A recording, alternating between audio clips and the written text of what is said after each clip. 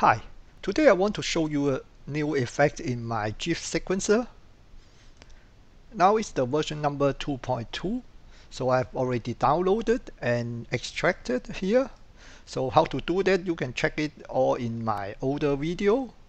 So as usual, I start the program with the gifSequencer GUI.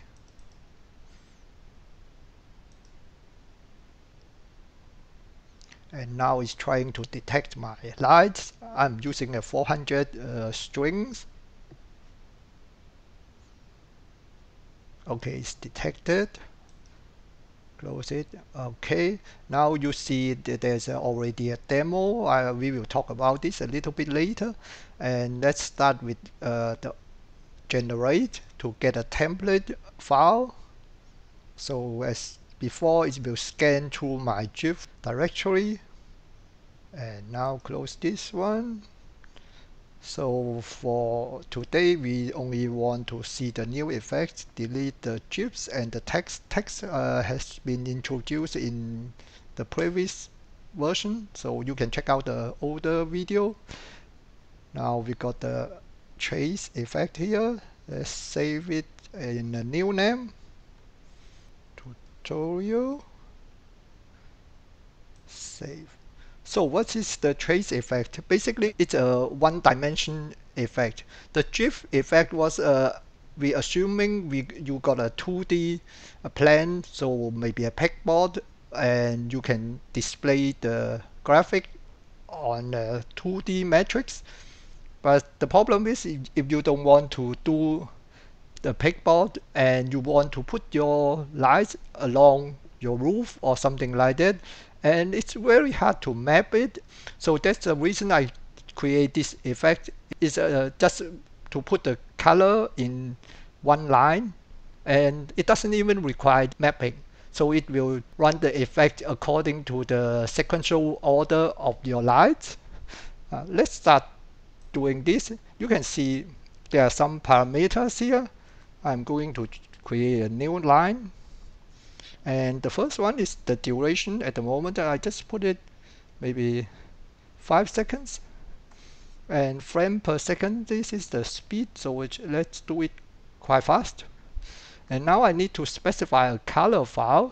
Let me call it demo colors.csv. We will get back to this file a little bit later. And the step size, I want the light to move one light each frame, so put it as 1. And the segment, I will talk about this a little bit later. Just put it 1 for the whole string first. And the number of frames, because now I want to make some dots in the string and move it from the very beginning to the end. So I've got 400 lines, so I need at least 400 frames to move it across the whole line. Okay, let's save it.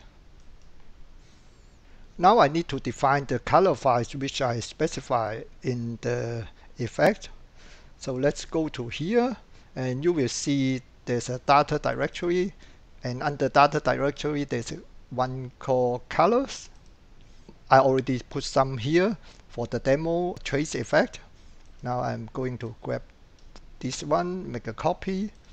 It's easier to use the existing one and modify it. Now I call it demo colors. Let's open it. I just want to show you the top line. You can see there's count and RGB color and the white. At the moment, I want to start with black first and then let few dots running through. So I need 400 lights set into black color. And now I put 2 white lights, 255, 255. So I've got 400 black lights, and these two will run through the 400. Basically, this pattern will repeat. So save it. So now let's refresh this list. Now you can see my effect is here, tutorial. So if I've got everything correctly, then I can upload my trace effect.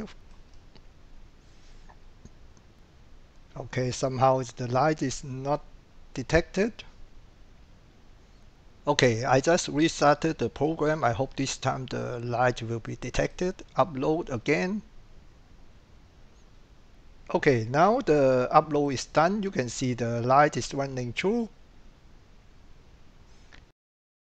I only use the one strand of the 400 light, so you can see it's running through the first 200, and here is I didn't roll out the second strand of my light, so you can see it at the bottom running there.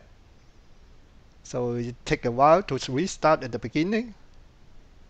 So the next thing is I want to show you how to use the segment. Let's open the file again. Here we got the segment 1. I want to split it in 4 segments. And let's run it and see. So now you can see there are 2 white dots running at the same time. Because I have divided the string in 4 segments, the white dot will start at each segment at the same time. And there's a problem. You can see because I'm running 400 frames, and each segment there are only 100 lights, and after it run to the end, and there are still a lot of black frames showing, so it's quiet, there's nothing. I'm going to show you how to change this. So here is where I specify the number of frames. Now I only need 100 frames to run through. So instead of put 100 here, I can put relatively to the number of lights. So I put -1, which means if the segment is only 100 light, there will be only 100 frames. Okay, save this. And I want to do something here as well. In the color file, here I can put 400, but I don't want to put an absolute value 400. I can change it to -1 as well. And this is referring to number of lights in one single segment. I don't want to have white light again. Maybe just put 2 green lights here. Okay, save the color file. And there's one more option what you can do, the segment here. So if I divide it in segments, they will run in the same direction.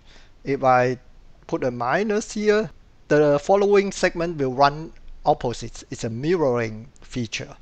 So let's save this. Okay, now you can see the segment is still 100, and the number of frames is only 100. And now you don't see the dark period because it will restart after 100 frames. And the mirror effect, you can see at the end, both the light here will run from up to down from both sides. It was running in the same direction before. Now they are running the mirror direction. So you can see that. One more thing I want to show you is the step size. So let's go back to this file, and here you can see the step size. I can do it relatively to the segment as well. So if I say -0.5, so basically the step will be half of the segment, so it will like a kind of flashing. It will jump to the different position instead of running through. So let's try it. So you can see now it's flashing quickly through the string. So this is a kind of flash effect instead of trace. As you can see, there are some parameters you can play around, and also in the color files you can do the here with relative value. I would recommend you to use relative value instead of absolute, because you can apply the effects easily on any lights. It doesn't matter how many lights in the device, you just apply the effect, it will run.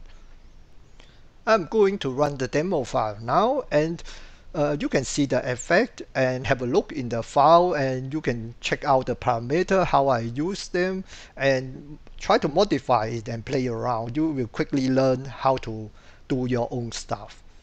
Let's upload it.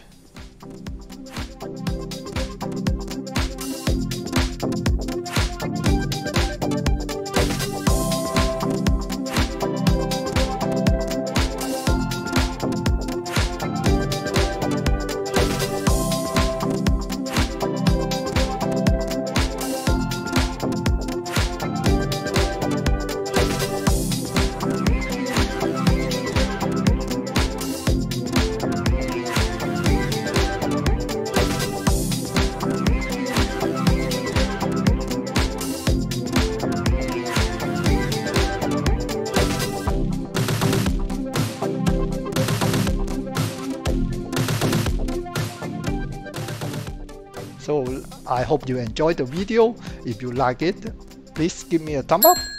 Thank you for watching. Bye.